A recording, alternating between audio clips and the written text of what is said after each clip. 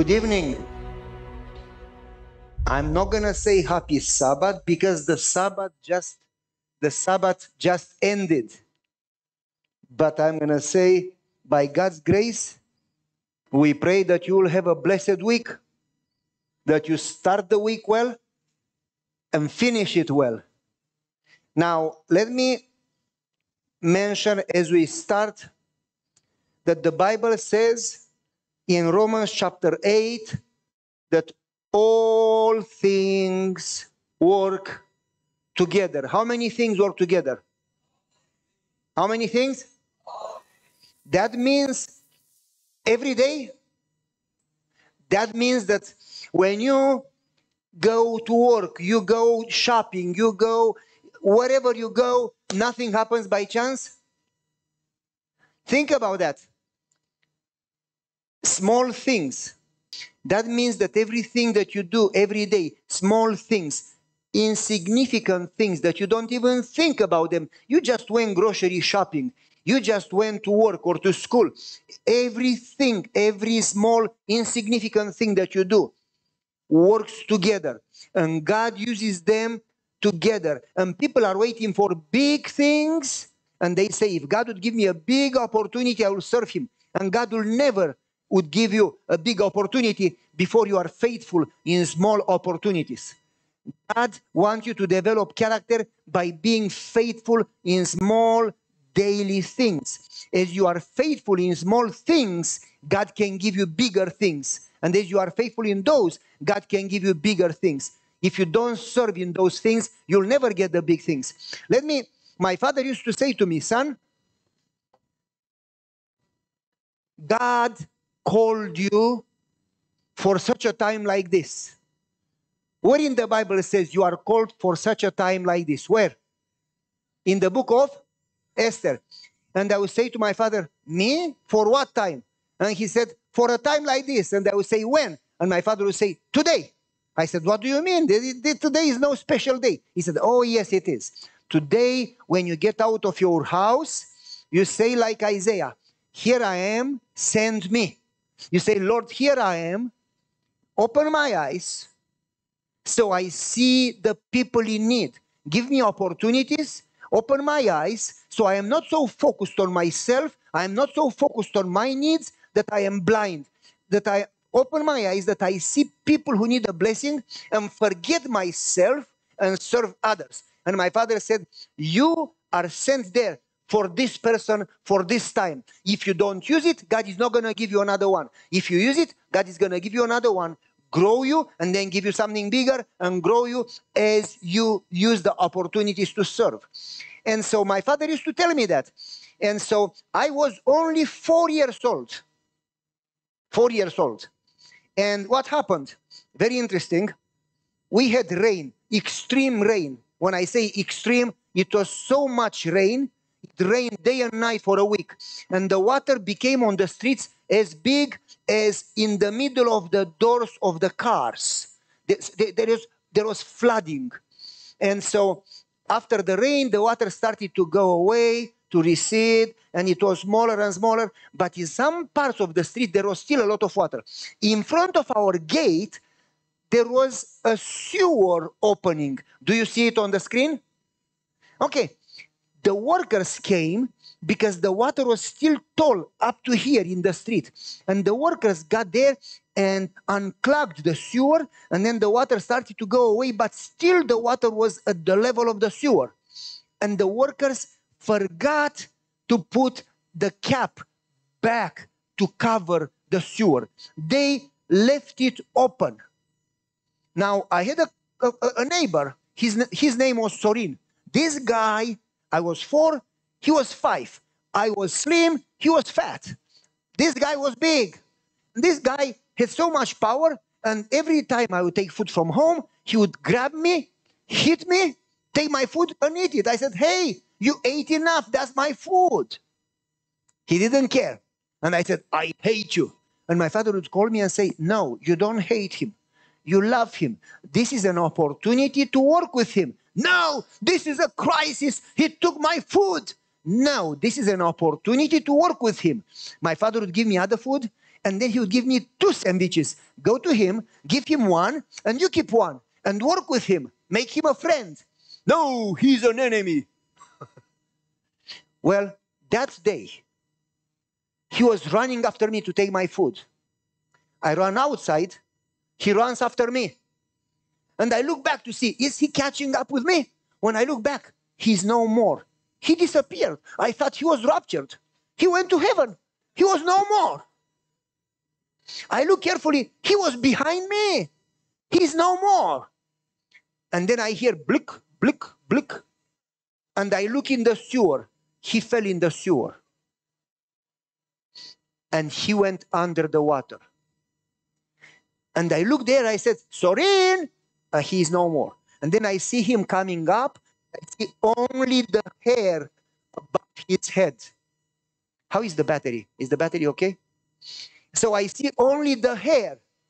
And I try to pull him, but I could not reach. So it came in my mind in that second what my father said. All things, every day God gives you opportunities to serve. For such a time like this, you are called for today, for this place. Specifically, God put you there in this time, at this place, for a job.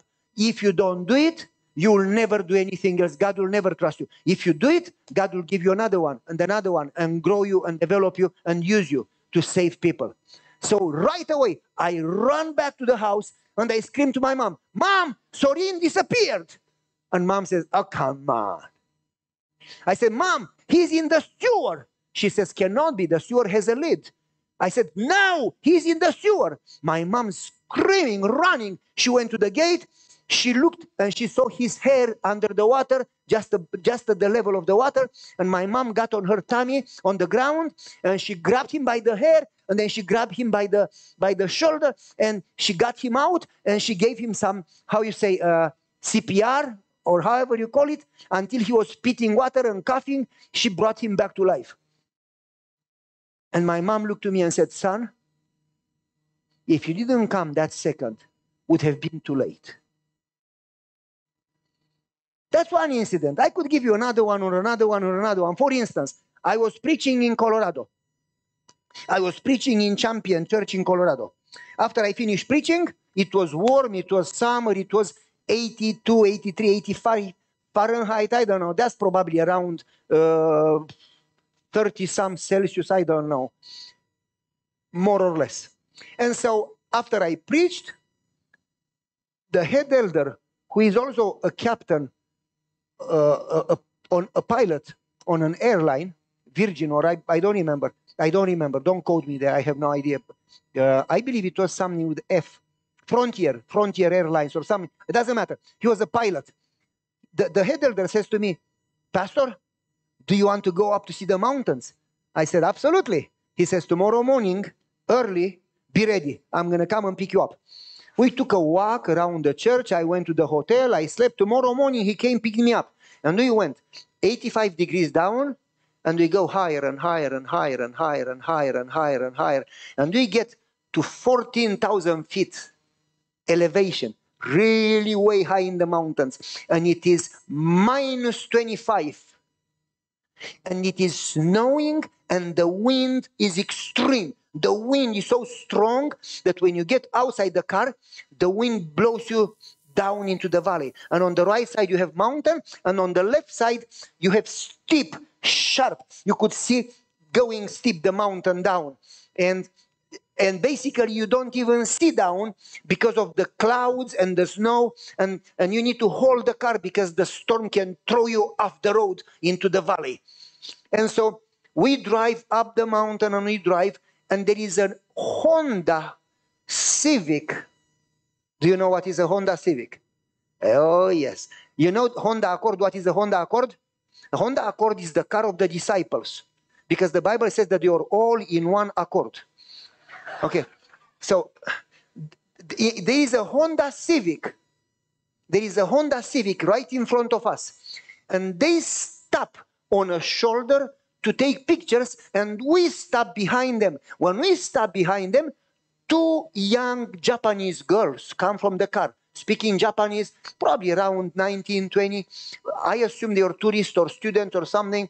And they were talking, and I go to them, and I say, how are you doing? And she turns back. She says something in Japanese to her colleague, and then she says to me in English, good. I said, are you visiting? Yes. Wonderful. I have a book for you. We don't need books. I tried. And then they get in the car, we get in the car. They move, drive a little, they stop at the next place.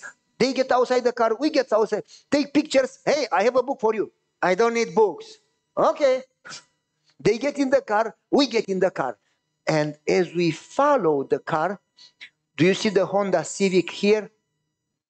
Right there parked. They get in the car and they leave. And as they leave, there are some rocks and the road goes to the right. And if you look carefully in the curb there, what do you see down on the asphalt shining? Ice. They get in the car and they go fast. And they go through the ice and they take a right.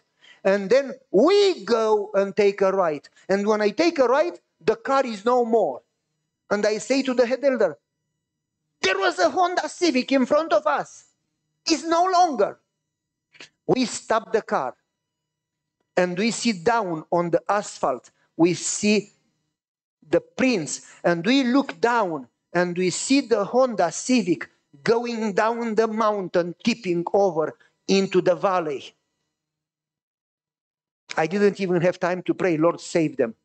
The car was going down like this, and then the car somehow got on the wheels, started to go like this, and sideways. It tipped over, it hit a rock, it turned back on the wheels, it went like this, hit a rock, and stopped halfway over the cliff and halfway on the ground. And from there, according to the police officer that came, there were 2,500 feet straight vertical fall.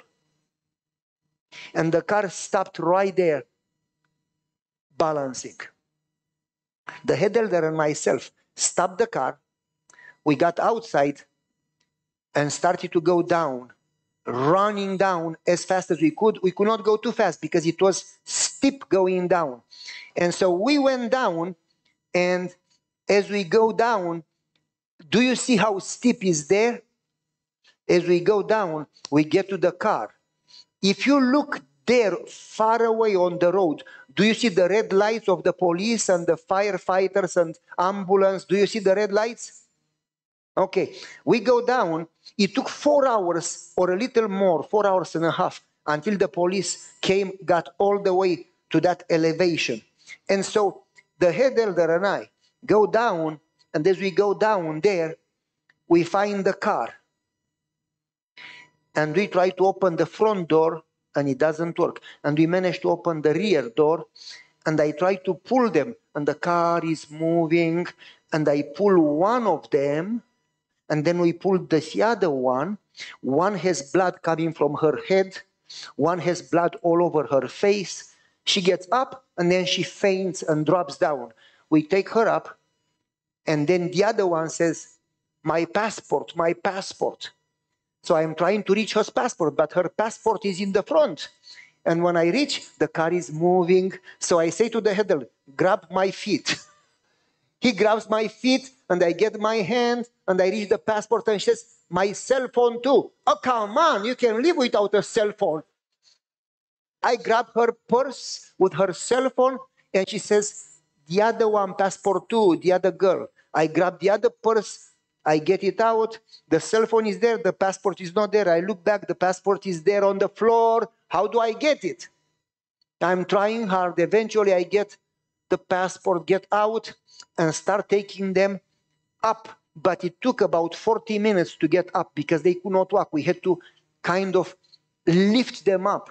We took our coats, put it on them so they don't freeze. Eventually in about 30, 40 minutes you are up, put them in our car, and then I tell you, brother and sister, in 10, 15 minutes, you would freeze to death. That wind was terrible. And so we tried to call the police, but we had no signal. So we got up on the mountain, prayed. We got one bar, called the police. It took about 4 hours and a half until the ambulance, the police, the firefighters, and the crane, and everybody came. Meanwhile, they were in the car, and we had no more room in the car, so we would take turns. About the head elder, his wife, myself, my wife, and the lady who was a doctor, we would take turns who goes in the SUV, who would stay out and let the girls inside. Eventually, the police came, took them to the hospital, and then they pulled the car with a crane. We left. Anyway, the head elder went to hospital to visit them. And they said, "You are real?" He said, "Yes, we thought you were angels sent by God. We thought you were angels sent by God to save us. And we refused the books, and we refused, and God yet saved us." And then I learned later that one of them was the daughter of one of the ministers, the minister of commerce or minister of something in Japan. But they said, "We think." And the police told us, the police said, if you didn't think about stopping and looking, even if the car didn't fall, within half an hour, they would have been dead because of the cold. And so I believe that nothing happens by chance, but all things work together. And if you are focused, "Oh, I got to get to work," and you don't look around, you miss opportunities. God didn't give you a job so you have a salary, so you have a good life.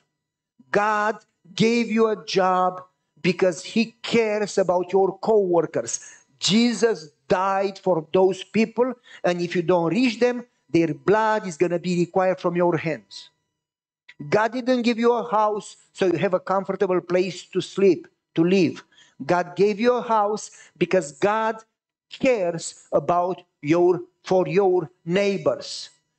And if you don't reach them, they are going to say, "You knew it and you didn't tell me." And their blood is going to be, you will be responsible, accountable for their loss or salvation. You are responsible before God. When you go shopping, God says, "Look around." When you go driving, God says, "Look around." God put you there every day for something specific. Let me just a little explain. So many times, I pray and I say, "Lord, open my eyes today. If you put me today, if you are going to put me in a specific place for a specific job at a specific time, open my eyes so I am not so focused on my plans to the degree that I ignore your plans." The Bible says in Jeremiah 29, "I know the plans I have for you." Why is it plural? In Hebrew grammar is not a future tense referring to the plan of salvation, second coming. It's a present continued tense. That means an ongoing situation. God says, "I know the plans I have for you every day." Every day, God has a plan for you today. Are you curious to know God's plan for you? Or you are too busy with your own plan? Do you go to prayer and say, "Lord, bless my plan"? Or you go to prayer and say, "Lord, show me your plan"? In Ministry of Healing, the Spirit of Prophecy says, Jesus made no plans for Himself. That's not because Jesus didn't have a brain, was unable to make a plan. But she says, He received the plans from the Father, period. And then she says, so should we. So should we come before Him with your plans, present them ready to fulfill them or to surrender and give them up. She says, according to His will, and then ask for His plan and fulfill His plan and trust that He will take care of our plan. Isn't that beautiful? How many times do you go and say, "Lord, this is my to-do list, but I am ready to give it up. Would you please give me your to-do list?"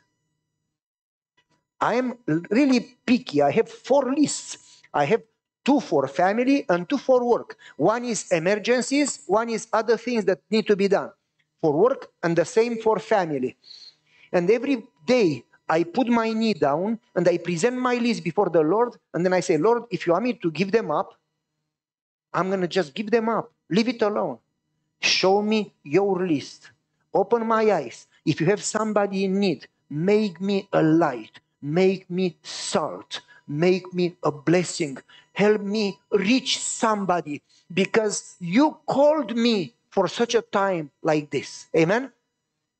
Well, when you pray that prayer, be careful what you pray because God is going to answer that prayer. Okay? Be careful what you pray. For instance, I have a friend and he told me, he said, Pavel, I've been an Adventist all my life and my father was an Adventist. And he says, I've never done that. I said, you have not been an Adventist then. He says, yeah, I'm an Adventist. I said, nope. An Adventist doesn't mean that you are in the books of the church. It means that you are a disciple. You are a follower of Jesus. If you are a follower of Jesus, you do what Jesus did. He is our example. Then you are an Adventist. And Jesus followed the Father's plans. So should you. He calls me, says, since I started to pray that way, things started to happen. I said, I don't believe it. Give me a story. If you don't have a story, then I don't believe it. And don't give me a story that happened 40 years ago when you got baptized. Give me a story that happened last week. Because you should have a story every week. So he says, Pavel, I was driving Michigan. When you say Michigan, you say snow. It's like when you say Chicago, you say wind.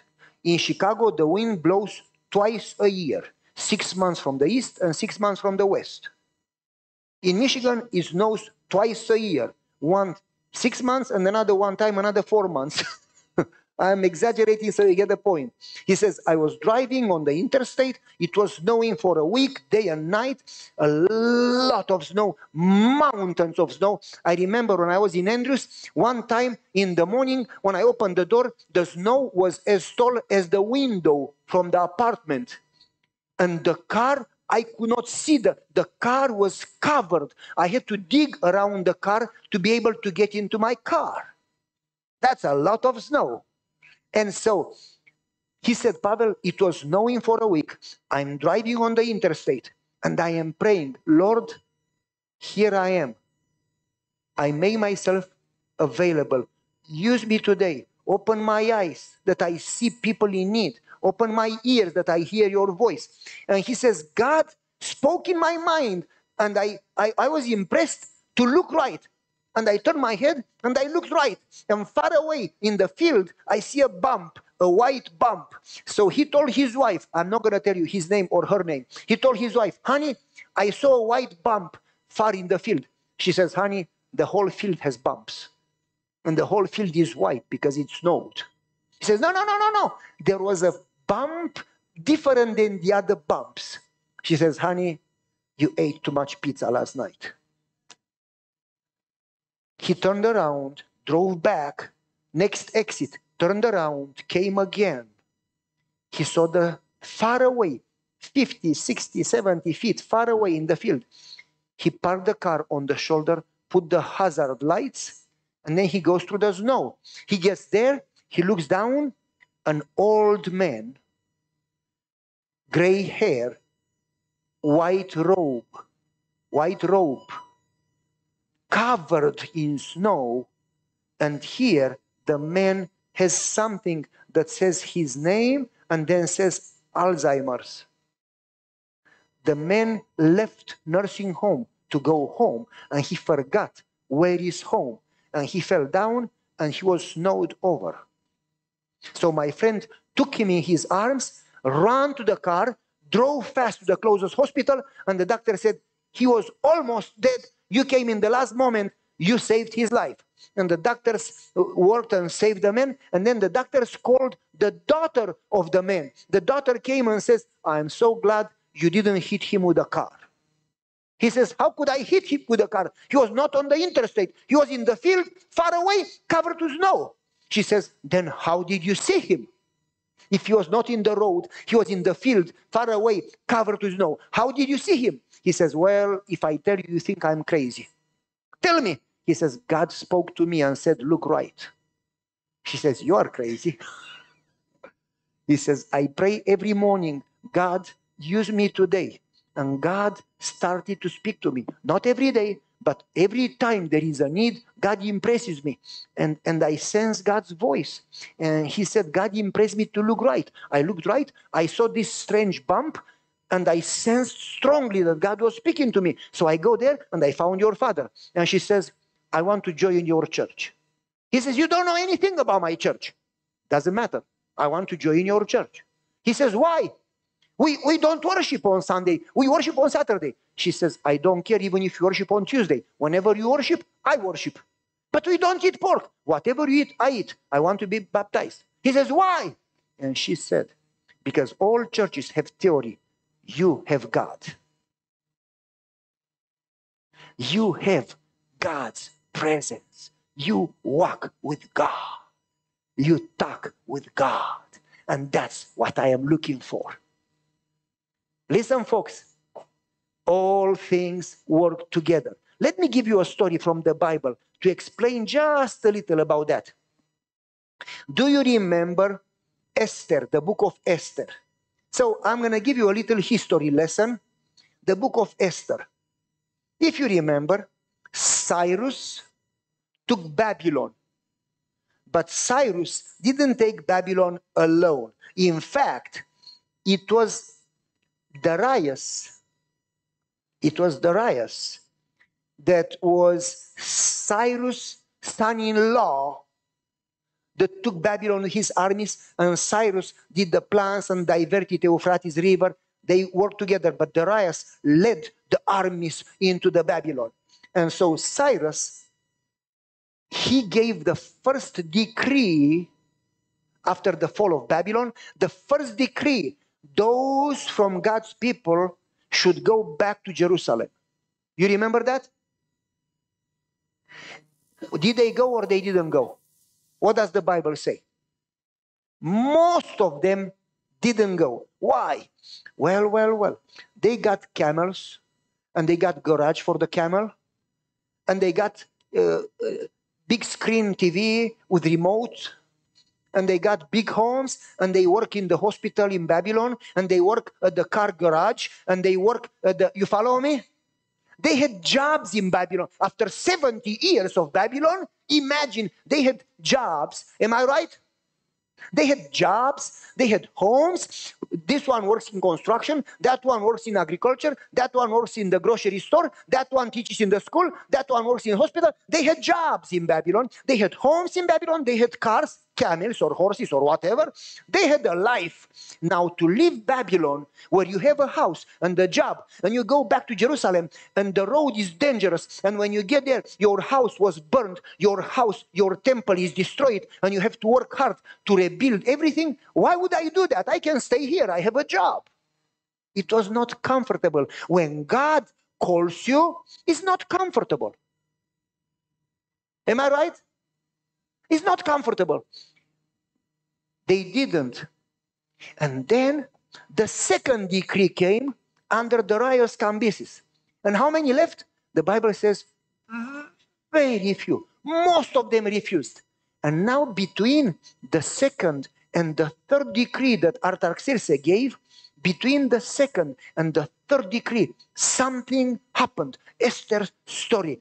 The book of Esther happened. It was a death decree. And the spirit of prophecy says, just as the death decree came there, at the end of time, there will be a parallel same death decree against God's people. Do you know that?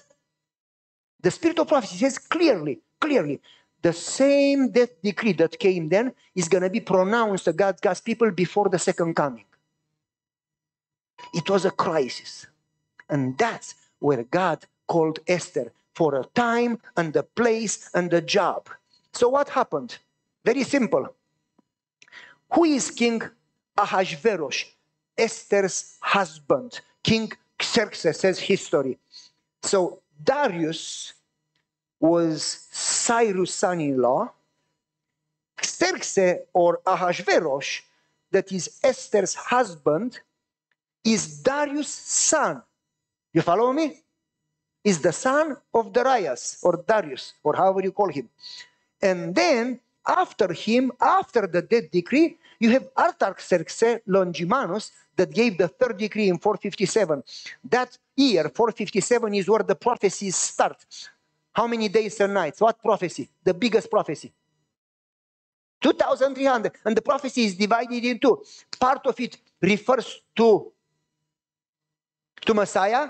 I mean, a little part to the Jewish people, and then a bigger chunk to Messiah, and predicts exactly, if you start from 457, it predicts exactly when Jesus will be baptized, when Jesus will be crucified, and when the gospel is going to be taken from the Jewish people, given to the Gentiles. You remember?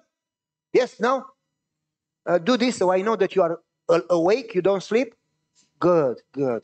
And so this is the greatest prophecy, the longest prophecy. And then it goes forward to the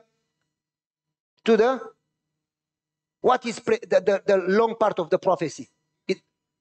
Exactly, investigative judgment. Okay, so we know this part. But so what happened? What happened? Very simple. The king, the history says, the king was in war with Greece. And the king had a meeting with the men of war and the other princes. And they talked, how can we overcome Greece? He sent, the history says, his soldiers to build a bridge so they could attack that way. And he gave them a short time to finish the bridge. And because they were 1 day late, he executed them. He was not a kind king. He executed his soldiers that didn't finish the bridge in time because they were 1 day late. And so he gets his counselors and they have a meeting. How can we go against Greece? What should we do? And after they plan the war, they have a party and they bring wine and they drink and they get drunk and they, crazy. And he says, bring the queen. What was her name? Vashti. She was beautiful. Bring the queen to dance in front of everybody. And she said, it's not decent. I'm not going to go. And she risked her life to stand for principles. So the queen didn't come. The king loved her, so he didn't want to kill her, but he divorced her, and he was looking for a different queen. Okay? You know the story so far? Yes? Okay, some of you know. The others... Okay. And so they gathered from the capital called Susa, okay? They gathered all the most beautiful girls, and among them was taken also who? Hadassah. That means beautiful shrub or beautiful flower. And her, if you remember, her cousin, what? Exactly, thank you. Her cousin Mordecai, what did he do? He changed her name and he named her, that means star, but the Assyrians had Esther, that means Ishtar, that was the goddess of love and the goddess of war. And so, as we move on,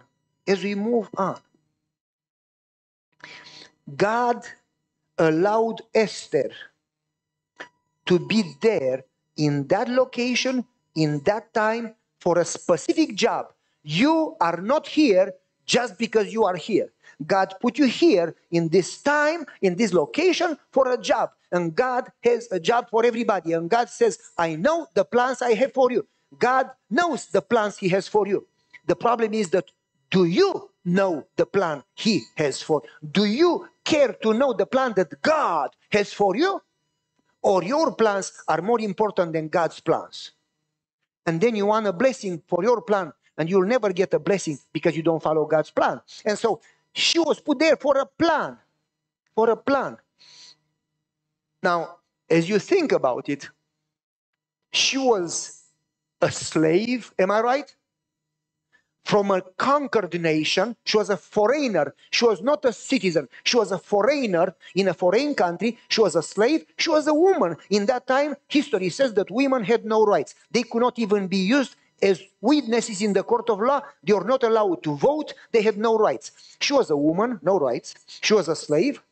She was young. And she was orphan. What are the chances that she would be the queen? Zero. It's like Joseph. He's a slave. He's in prison.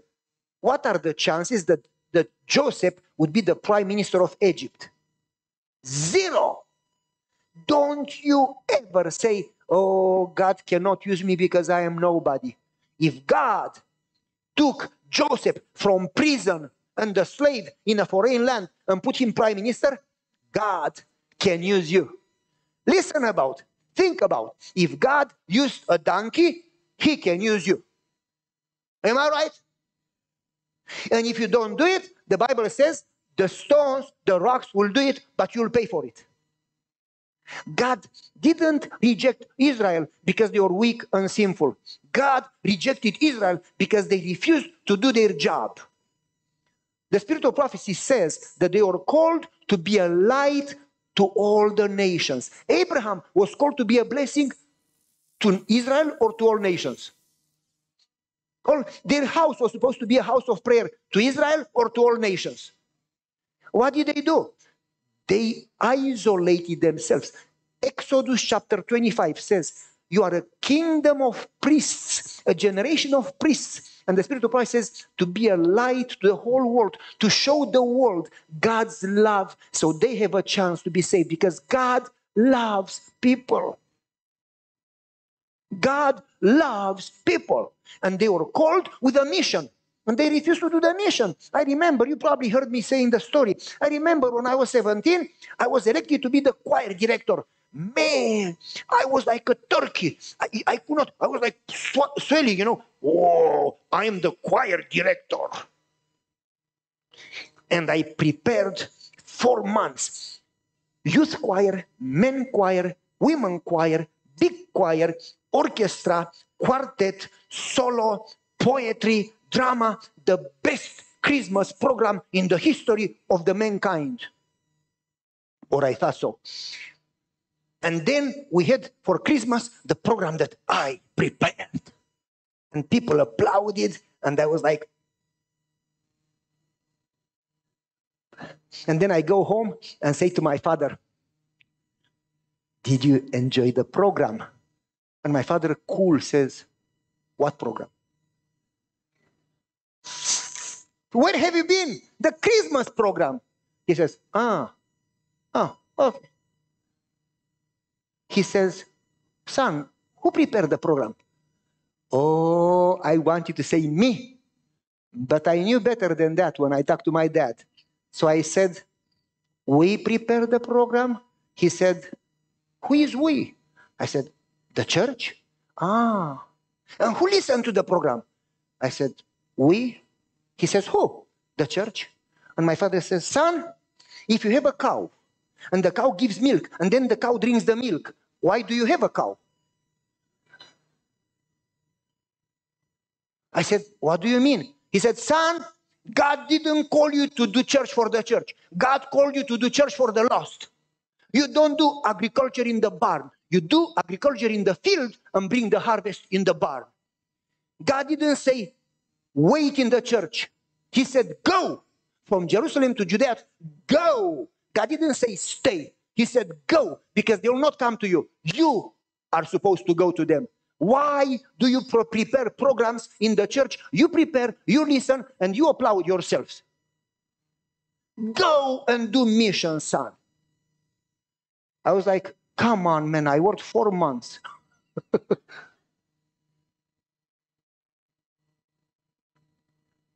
And he said, what if you would have worked 4 months outside? You understand? Israel refused, isolated themselves from the others, called the others unclean. And God took the mission from them and gave the mission to you. And the Bible verse from Exodus 25, you are a kingdom of priests, is repeated in 1 Peter chapter 2 verse 9. It says, we, the new Israel, the spiritual Israel, we are a kingdom of priests. We have a mission. God called you for a time like this to reach your neighbor, and God will make you responsible. If you don't do it, you'll be responsible. And so Esther was chosen, and Esther was not somebody rich, was not somebody powerful, was not somebody influential, was not somebody educated. She was a slave, she was a woman, she was an orphan, she was a foreigner. But God can use anybody who is fully committed. It says, the eyes of the Lord search over the earth to find one who is fully committed to put him to save the nation. One. God can use a Moses. God can use a Joseph. God can use an Esther. God can use a little girl that is a servant in Naaman. You remember Naaman, the Syrian captain of the army? God can use a little girl to save him, and then no more war with Israel. God can use anybody if you fully commit and follow God's plan, because it's not about you. It's about him. It's not about your power. It's about his power. It's not about what you know. It's about what he knows. There is no limit to what God can do to a committed person. We limit God because we are too selfish or lack faith. God gave Israel the promised land without even fighting. They just walked around the wall. God gave Gideon victory without fighting. God gave Jehoshaphat victory without fighting. They go to war, they put the choir in front of the army, they sing hallelujah, and the enemy is dead. God can give you victory if you fully trust in him and do the job that he called you to do.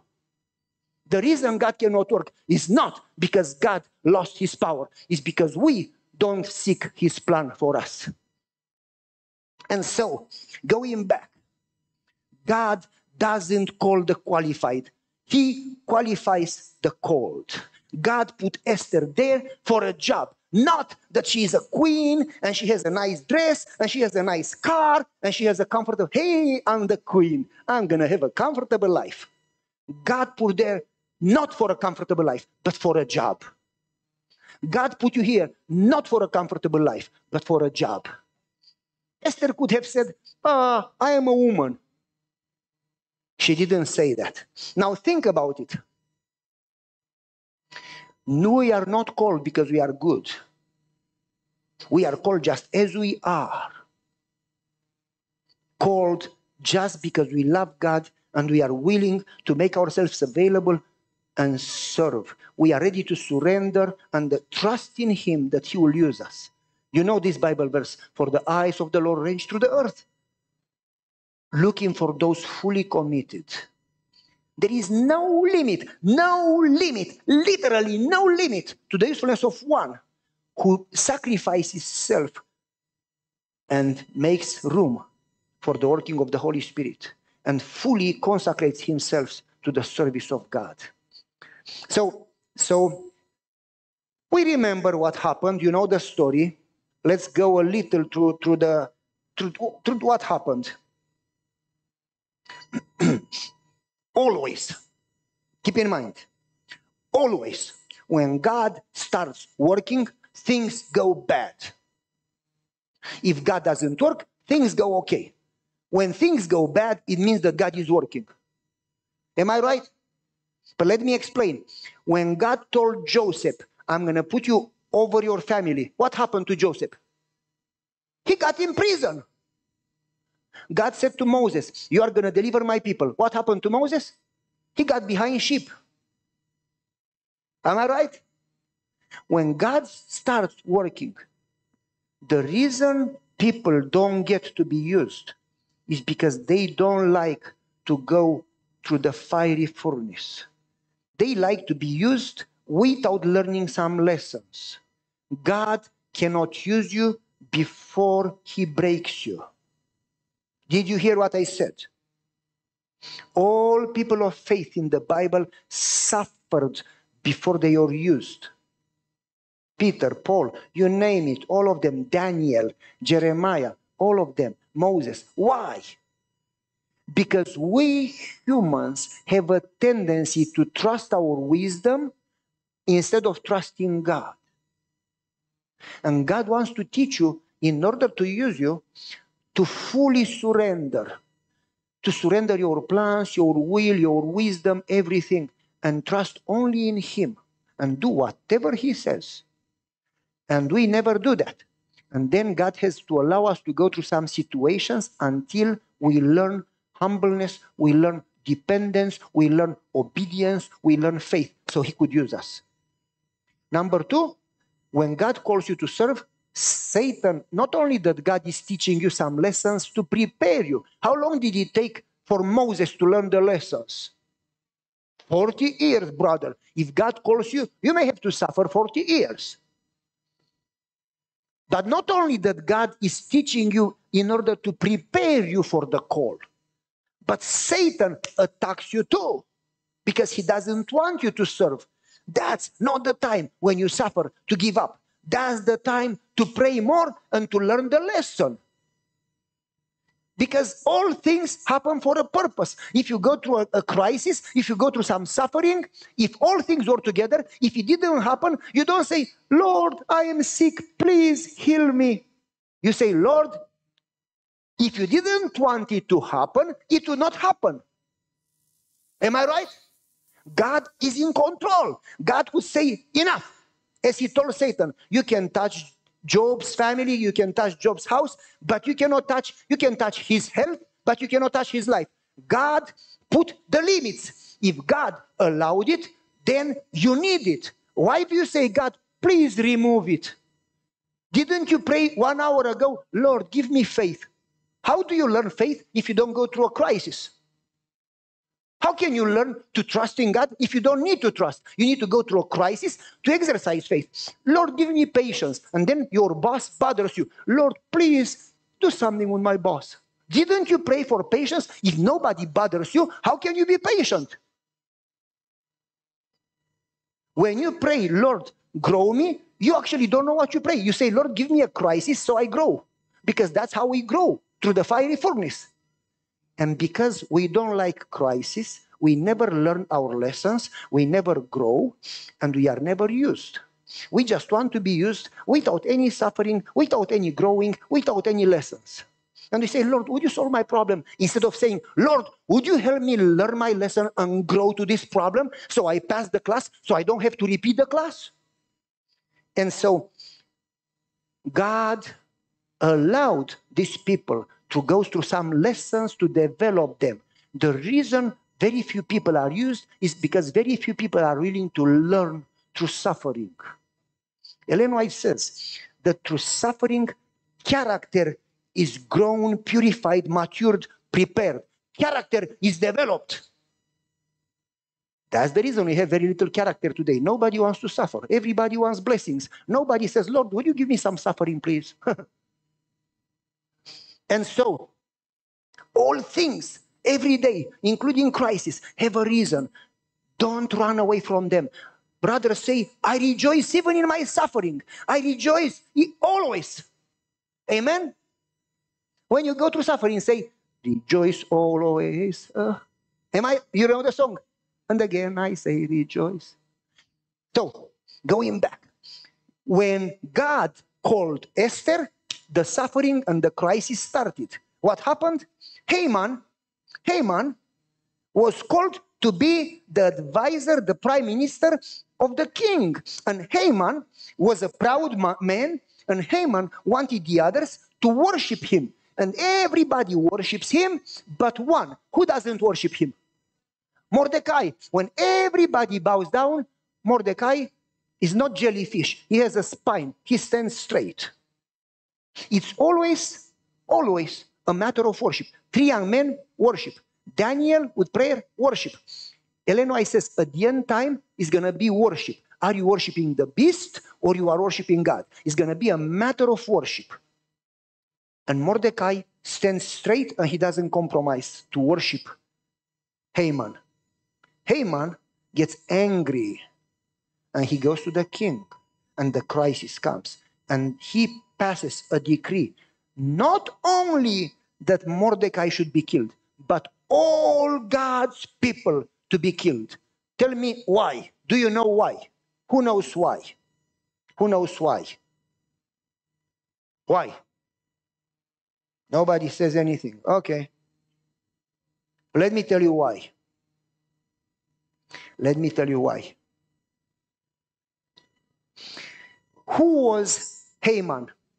The Bible says the son of Hammedatha, the Agagite. What is that? The son of Hammedatha, so he was an Amalekite. And Agagite, what was Agagite? Agagites were the kings, the royal blood of the Amalekites. Well, let me tell you something that you may know, you may not know. Something that you may know, you may not know.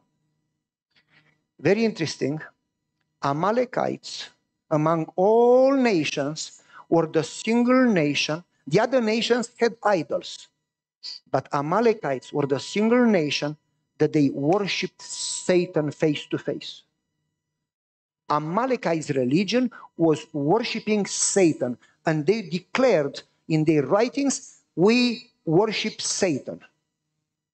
And they would take 6 babies, newborn babies, cut their heads every time they would worship. Every once so long time, 6 babies cut their heads, empty the brain, put herbs, start a fire, and go around the city with the heads of the babies as sacrifice for Satan.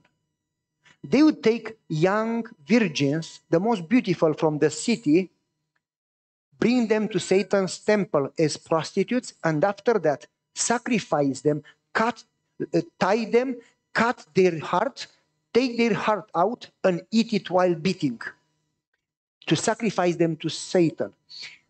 From them, Israel started to learn to burn their children. From them, they started to learn prostitution and all the bad crimes and sins. Amalekites, not only that they worshipped Satan, but this is very important. Amalekites had a mission as a nation. They said, we exist to eradicate God's people. We exist to destroy God's people. Why? So Messiah will not be born to destroy the plan of salvation. So there will be no salvation, no hope for the world.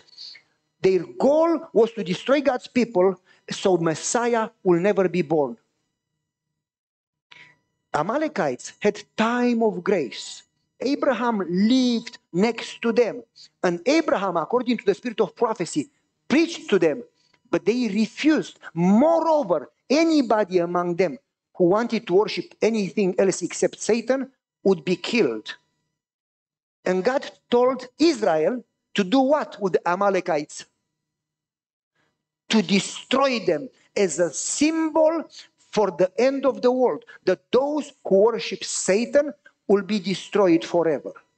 So God gave an order, and prophet Samuel comes to King Saul, you remember? And says, you are in war with Amalekites. Destroy them, everybody, nothing, no sheep, no horses, nothing left over.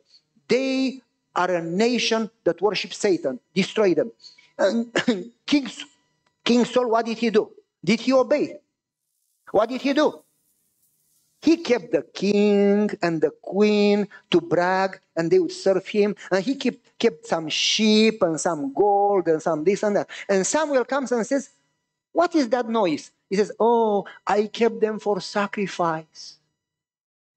And Samuel said, bring them here. And then the Bible says something interesting. What does the Bible say? What does the Bible say? Very interesting. The Bible says that King Agag, the Amalekite king, was brought to Samuel. But the Bible said 3 verses before that the king and the queen were captured. But now it says that only the king was brought before Samuel. What happened to the queen? The history says that the queen was pregnant. And the queen didn't feel good. So she stayed in the tent. When the king Agag was brought before Samuel, Samuel killed him with a sword. The queen witnessed it, saw it, heard it. And the history says that she slowly ran behind the tent and she got a horse, a camel, something, and she ran and she escaped. And Haman is the great grandson of that queen, of King Agag. And he's called Haman the Agagite.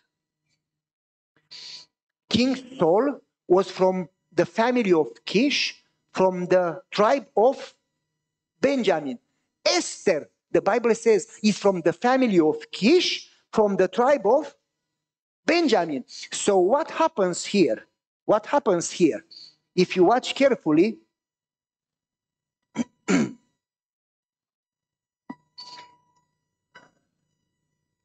what Saul was called to do, God called him for a job.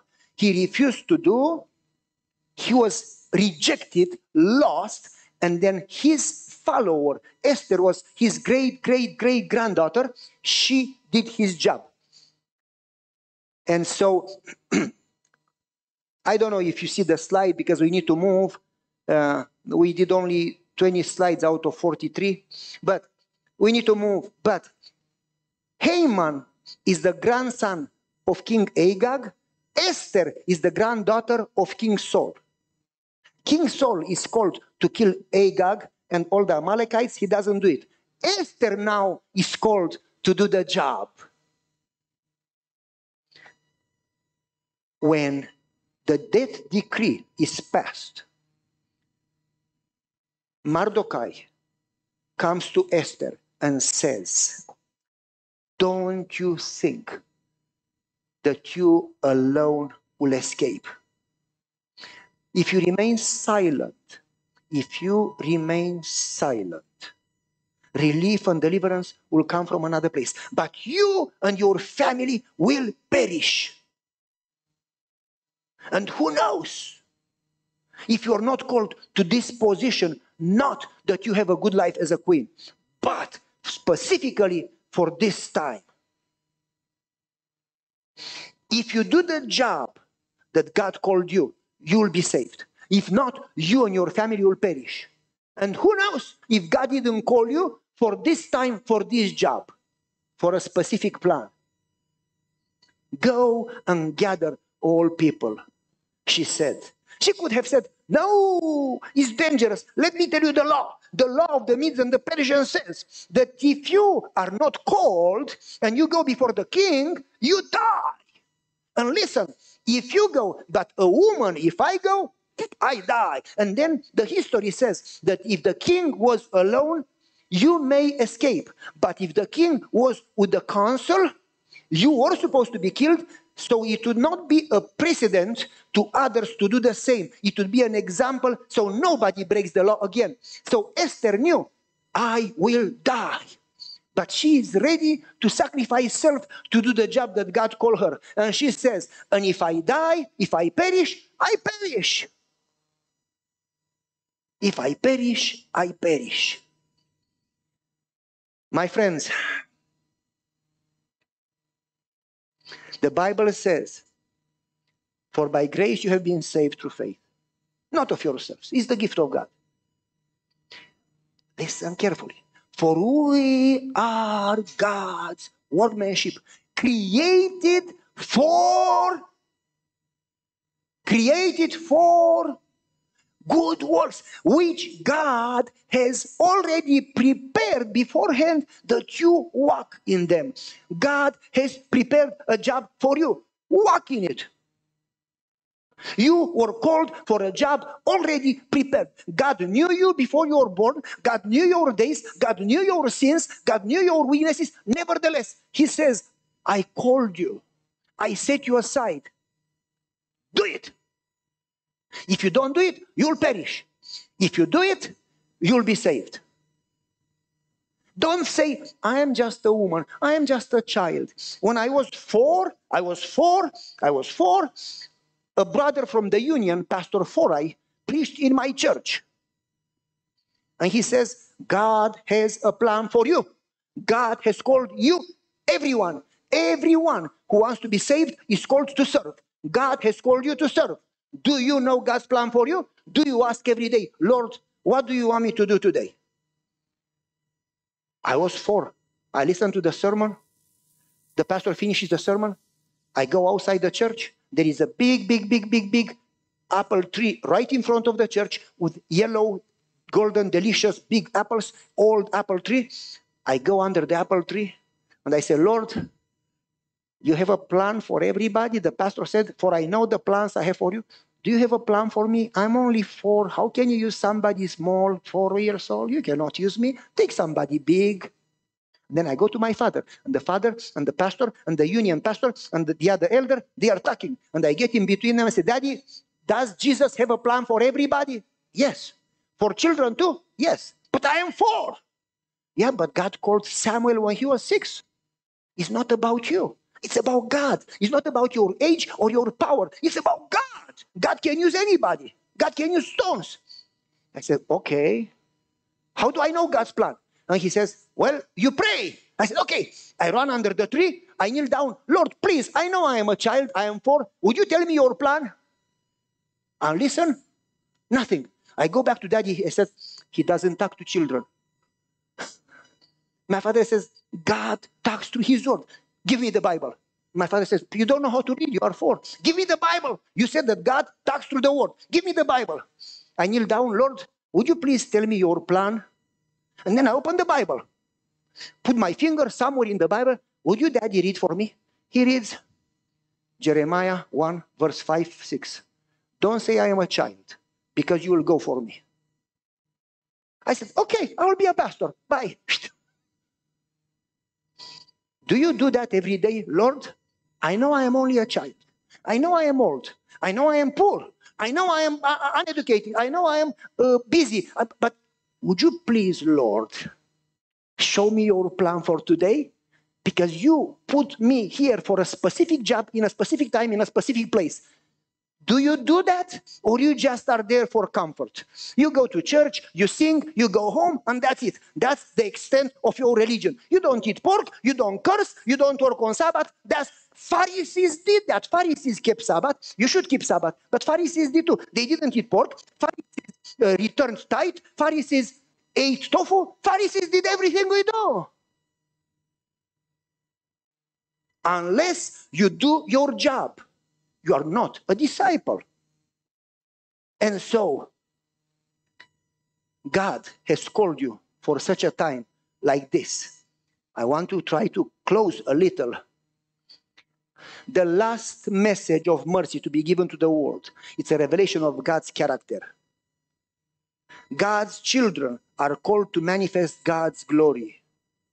You know, you remember he says when the character of Christ will be reproduced in his children, then the end will come. This message is supposed to be proclaimed in the power of the Spirit and to lighten the whole world. The message of Christ's righteousness to be sound, to be proclaimed, to be preached from one end to the other end of the world. Then the end will come. God requires personal service at the hands of every single one that was called from the world to God's truth. No one is excused. He will accept nothing short. You must save souls. If you love God, you love people. Everyone who claims to be a servant is called to do service, as each day must be the last day. In fact, in the book of Acts, page 9, it says, the church is God's appointed agency for the salvation of men. It was organized for service. In Testimonies, volume 9, says, those who are truly converted will have a passion for the lost. And then she says, if you don't have a passion for the lost, you may have been baptized, but you have never been converted. In Evangelism 3:55, those who are converted will save others in darkness. And so on and so forth. Another paragraph says, not everybody can be a missionary in a foreign land, but everybody is called to be a missionary among the neighbors. God called you for a job. To every household, to every school, to every parent, to every teacher, to every child that received the gospel. comes the question that came to Esther. Who knows if you have not been here, if you are not called here for such a time like this? We need to finish. I want to give you a story and we finish. I was in Czech Republic meeting with the division leaders for some meetings. I was speaking, and then one of the division leaders comes to me and says, Pavel, you know what happened in Bergamo? I said, where is Bergamo? He said, well, Bergamo is in Italy, next to Milan. I said, I've never been to Bergamo. I don't know what happened in Bergamo. He says, well, there is a small church. So-and-so, mostly elderly. There are a few middle-aged, but they had no growth.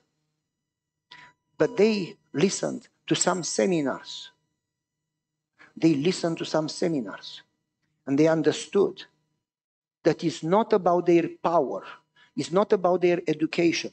It's not about their resources. It's about God. Like Israel. Oh, we cannot take Jericho. They have a big army. It's not about how big the enemy army is. It's about God that said that he will be with you. And they understood that if 2 or 3 get together and pray, God will work. So these few people got together and started to pray. And they prayed every morning from 6 to 6:30. And that's sacrifice. They would meet at the church and pray from 6 to 6:30. Today, tomorrow, a day, 2 days, a week, 2 weeks, a month. And then I do remember, because one of the ladies called me, Pastor, we've been praying for a month and no result. And the Illinois says, when we stop praying because we don't see results, we limit God. We need to keep praying so God could keep working. So I told her, I said, you have been praying for a month and no results. I said, I went to school for a month and they didn't give me a degree. I said, keep praying, sister. Prayer is the breath of the soul. Keep breathing. Pray without ceasing. She says, how long? I said, forever and ever, amen.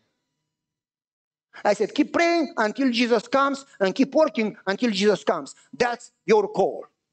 She says, you mean that not only a month? I said, no, it's not me who I mean. It's the Bible who tells you that. She says, oh, okay. And they kept praying and kept praying. 2 months, 3 months, 6 months. One morning, 6 a.m., the neighbor across the street knocks in the church door.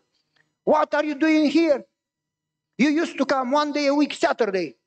Now you come every day. I work night shift. When I come in the morning, I have no parking because you take all the street parking. What are you doing here every day? And they say, we pray. What? We pray. What are you praying for every day? For the community, for the city? You do? Yes. My wife has terminal cancer. The doctor sent her home, gave her 3 months the most. Would you pray for my wife? I don't go to church because I don't like politics, but I do in my mind, I believe in prayer. Would you pray for my wife? They said, yeah. And the men from the division told me that the lady told him that they prayed, but they really didn't believe that a miracle would happen. They just prayed. Next week, the man comes with his wife, hand in hand, and says, I want to be baptized. And they say, why? We went to the doctor and my wife is cancer-free. And the doctor said, what did you do? I said, I don't know. I just know that that church is praying for my wife. And he says, we want to join your church. And he said, God put you here for me and my wife to save her life and to save our salvation. You are people of God. I want to join your church. Then this man told his neighbor, my wife is cancer-free. The other neighbor says, my kids are in prison. Would they pray for my kids? So next morning, this man brings another man with him and says, would you pray for him? So they pray for him. Next day, another one. Next day, another one. Several months, I don't know, 10 months, 1 year, I don't know. Later, every morning, a long line going straight around the block, a long line of people from the city coming every day to be prayed for. My house shall be a house of prayer. And the whole city talking, the Adventist church is praying for us, and God is using them to bless and to heal and to comfort us. People after accidents, people sick, people who need encouragement, people discouraged, people coming to be prayed, and the Adventist church praying for them. And then they started to do Bible expo and to do health seminar and to do this and that. And the church went from 30 or 40 to about 250. And then they had no more room. And they planted another church and another church. Because they understood that it's not about them. They got together and they said, Lord, show us what to do. And it took several months because God had to prepare them, and God had to prepare the city, and God was waiting for an opportunity when people would be more open to listen, and so on and so forth. What if they would have kept going to church every Sabbath, sing kumbaya, go home, and that's it? You understand? What if all of you do that? And you say, Lord, here I am. You call me for this time at the end of this earth history. I know I am nobody. I know nothing. I can do nothing. I don't deserve anything. But you said that you enable those that you call. You call me to serve. Please use me. Show me your plan for my life. Show me your plan for today. And then open your eyes and do that every day. God may not talk to you today because God doesn't talk the way people talk. People talk all the time and say nothing like politicians. God talks when he has something to say. But when God has a need, he's going to show you what to do. Amen? Would you make a decision that you will make yourself available every day starting now? How many of you want to make that decision? Lord, here I am. Use me. Amen? Let's pray together. We don't finish the message because our time is up. You see, it's 9:20 a.m. That's the home time. We don't finish the message. But you got the message. I can talk another 2 hours. You got the message. No more need. Let's pray together and make ourselves available. Let's pray. Father in heaven, what a privilege that you would use somebody like us to work with you and the angels to save precious people for eternity and eternity and eternity. They will be in heaven because you want to use us. Please help us to value people as you value people. Please help us to desire to know your plan for our everyday life. Please help us to make ourselves available for service every day. Here we are, Lord. We commit ourselves to serve you. Use us. We pray in Jesus' name and thank you for answering. Amen. God bless you.